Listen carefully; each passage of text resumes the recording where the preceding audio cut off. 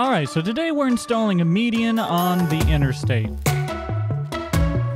So we're here at our construction company, and we have got to get all of the required equipment ready to go. As always, over 67% of you guys are not subscribed, so if you want to help a pickle out, then click that subscribe button to join the Pickle Jar community. So first things first, I think I'm going to actually fire up this truck, and we're going to get a load of cones loaded up here in the bed of the truck so we can take them on out to the interstate and block off traffic for the certain lanes that we need open. We also might need to take the little signal guy there, the arm contracting 05. I didn't know that's what it said on the back. Okay. All right, so we just got to pull this right on out, and I think I heard, yep, there's King right there. We'll probably talk to him and see what he's up to. Oh boy, this might not fit right underneath there. Hey Jake, how's it going this morning? Hey boss, going pretty good. Just got the truck loaded up with some cones and got the blinker trailer on the back there. Absolutely. I just bring the skid steers back from old Timmy Hortons. I'll get those unloaded and put on in this bay here. All right, well, ring me if you need me. I'm gonna go over and get the cones laid. Sounds good. All right, so he's gonna get that stuff offloaded, and he's gonna prep the semi to haul all of the median barriers, or large concrete precast barriers that we can place down. So the interstate through here is actually an old section of an interstate, and they changed the regulation in how wide or how far the roads have to be from each other. And this interstate does not meet code, so that's why we actually, instead of the state just widening it, they're wanting to right now temporarily just place median through it, which works fine for us. It's a little bit of an easier job. We don't have to tear out and widen the interstate here and use eminent domain to claim the land alongside it. So I'm gonna turn on my little wishy-wash lights, watch out for traffic there, and we're gonna do the unthinkable. And what I actually want to do is I'm just gonna do a full U-turn here. Now that I think about it, I know, kind of sketchy. And we're gonna run all the way down here to the other end and set this up to tell people to get over into the next lane, and we'll drop these cones down as well. And now we're gonna have to hop out and pull each cone out individually and just walk them along, since I can't move my truck now. We need to get just an old piece of junk truck, the little like F-150 or something, just sit on this thing so we're not wasting our good company trucks. Whew. All right, we got them all laid out. Now, we probably put a few too many right here, but hey, they get the idea. They need to merge over into this lane.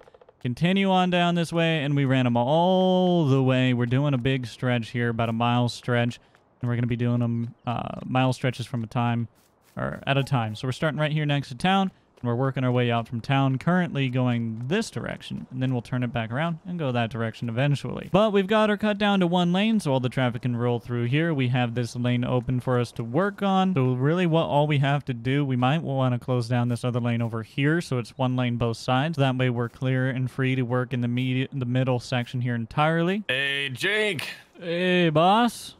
Welcome to the party. Yeah. Got one truck down. Oh, you already got a cone down, I see. Yeah, I've been going along. I didn't place them too straight. I was just kind of throwing them out quick, and now I'm going along and trying to clean it up a little bit to give us as much room as possible, as well as them, and not make it all curvy. I know they're going to get confused if it is. Oh, we got one up there, so we can bring the other F-150 back and get hooked up to that other sign, just so our trucks aren't being used. When's the batch plant supposed to have our batch done so we can pour this? It should be in about a half an hour here, so we should probably head on back. If we're gonna get the other truck set up, we can do that real quick and head back to the shop, grab our concrete trucks, and start loading up on our batches here.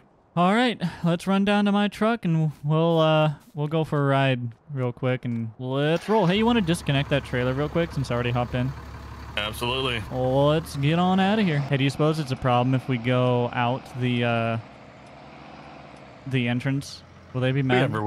We have our wishy-washers on. I'd say it'd be fine. Just stay off the shoulder. Yeah, it'll be all right. You want me to go out there with you, or am I good to go get the trucks ready, the concrete trucks? You might as well come pick me up just so I can get a ride back. Oh, yes, yes. Okay, good thinking. Do you want to leave that trailer on the inside or move it on the outside like you did down there? I suppose it would be safer if we put them on the inside, huh? Yeah, I can give you a ride down to the other one. We can move it inside too. You know, the first time I ever entered a road construction zone like this, the first time I ever got to be on the other side of the cones, I was so happy. It was like a bucket list checkoff, dude. I remember as a kid, I was always like, I want to go in there because I'm not supposed to. And then the first day I ever got to, it was a dream come true. All right, there we go. We got both moved, set up. I think we're ready to go for some concrete in here. All right, you got that opening up. You can take lead. I'll just follow you here. And sounds good. We will go load up at the batch plant and go get to pouring. All right, right here next to the lumber yard, all we got to do is pull in, and it's going to be you see their big silos and stuff right over here. All right, and all we got to do is try and line our top chute up right up underneath their loading chute right here. All right, y'all loaded up? I'm good to go, boss. All right. Ooh, I need to watch where I'm going. All right, so we got concrete in the barrel truck now. And since it's a fast set concrete, the quicker we get over to the job site, the better. You really don't have to. I mean, sure, a hot load is still a worry with this, but if I'm gonna be honest, we run a risk of it setting in our drum sooner than we run the risk of getting a hot load. So, all right, nice and easy, right across the median. Don't get the big old truck stuck. Ah, you were smart and backed in. I see how it is. You want me to pour and then you come in and fill in where I stop, and we'll keep a rotation? Yeah, I figured so. I figured you can just kind of swing to either side. Do you want to just come back here and run my my boom arm here, my auger arm? All right, I'm full. I'm all loaded up or folded up. We'll run you now. All right, it looked like we got a pretty even code there. That was pretty good. Yeah, that did a pretty good job. We'll let the finishers run along that and smooth that out and finish it, but I think we'll continue pouring. So I'll run your boom back here, your arm, and you just run the controls up there and keep pulling her forward. All right, boss. Looks like we got her all paved up. I'm just gonna finish washing out the chute here, and we can head on back, start getting the rest of our equipment over. I believe that other side of the bridge should be ready to go already, or soon, anyways. Yeah, I think so. I think we'll go get the other equipment over here ready to go. Maybe snag a quick lunch and we'll get to work. All right, Jake. So we got the trucks back to the shop. Concrete's done. Suppose we need to head over and start loading up those concrete barriers now, huh? Yeah, I suppose we better get those loaded up. And by the time we get that done, honestly, it's probably going to be good and set, and we'll be able to drop them in place. Do you even think this backhoe is going to be able to lift these concrete barriers? I mean, they're pretty heavy, man. I'm gonna guess not. Those concrete barriers are precast. They're pretty big. I mean, what is it? It's like 1 yard or 2 yards equals a ton, right? Yeah. And these each are probably a good, when you look at it all together, probably a good 5-6 yards, maybe. All right. Well, why don't we go ahead and try maybe something like this will do, boss? Holy cow, I think that'll do it. Get that backhoe off that trailer. We'll load these up onto that trailer and we'll go get at it. I'm all for it. And I don't know, I think we might have to look into maybe purchasing one of these. They get a little pricey. But they're a little pricey, but it's pretty neat. There we go. Just about there. All right. There you go. We're hooked on. Ooh, that is heavy. It's got some weight to it, but it does. I think we finally got the right tool for the job here.